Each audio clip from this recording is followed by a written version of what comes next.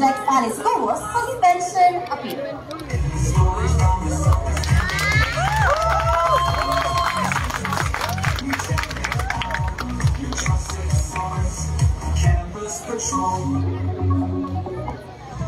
Good afternoon, Philippines. Maayong adlaw karkar Cebu.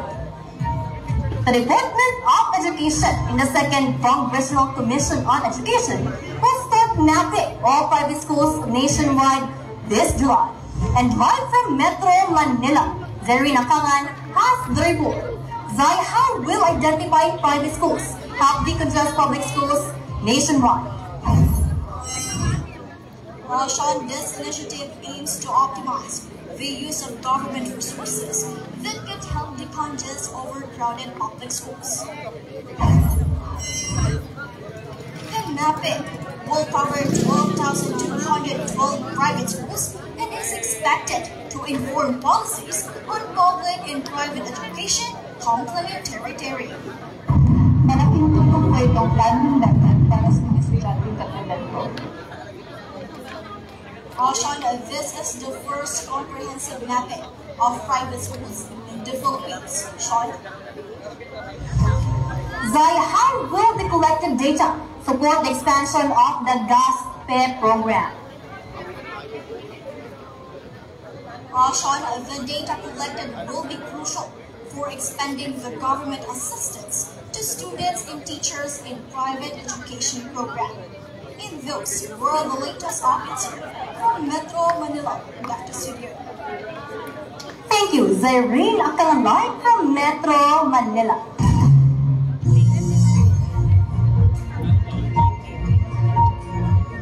In other news, Philippines said one Navy officer has been severely injured after CCG's ramming.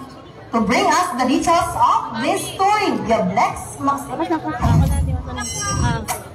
The Philippines said one of its Navy personnel was severely injured after the China Coast Guard rammed a Philippine vessel near the second 𝘴𝘰𝘪𝘢𝘭𝘴 in Visayas, Chinese Sea. The Philippine Navy personnel sustained severe injury after the CCG's intentional high-speed ramming during the rotation and resupply mission. After the incident, CCG reported that the Philippine resupply ship ignored many warning from the Chinese side. Lex Maxley, NSPC TV.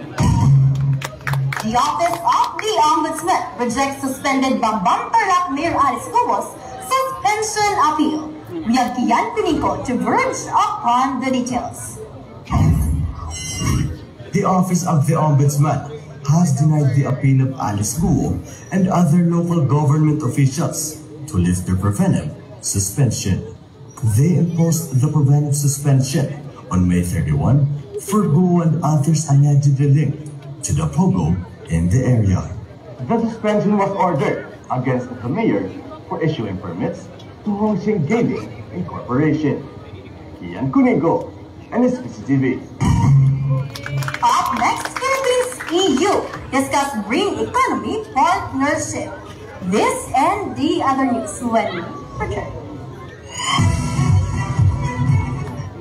Are you afraid of child exploitation? Fear not. Let's shed light on the truth. Child exploitation happens because victims often lack options, desperation, poverty, and vulnerability. Children aged 12 to 17 or 2 million children are victims of this crime. So let's spread awareness. Let's break the chains. Together we can protect victims and end exploitation. A close partnership on green economy and environmental protection has been discussed by the Philippines in the European Union. Environment Secretary Maria Antonia Yulo Luizaga met with the EU ambassador to tackle efforts aimed at easing the impact of climate change. Initiatives are aimed to improve communities and promote climate action priorities at the local government level. Meanwhile, Sunny Angara has been appointed as the new DepEd chief. Glyza Pedros has more of this story. President Bongbong Marcos appointed Senator Sunny Angara as the new DepEd Secretary. According to Angara, he is deeply honored to be appointed as the new DepEd Chief, as the significant responsibility is one that he can accept with humility and a profound sense of duty. The DepEd community looks forward to working with the new leadership to continue improving the quality of basic education in the country. Liza Pedrosa, NSPC TV. And those were the news we gathered across infinity into every story. This is Campus Patrol, and the story's boundless service. Good afternoon.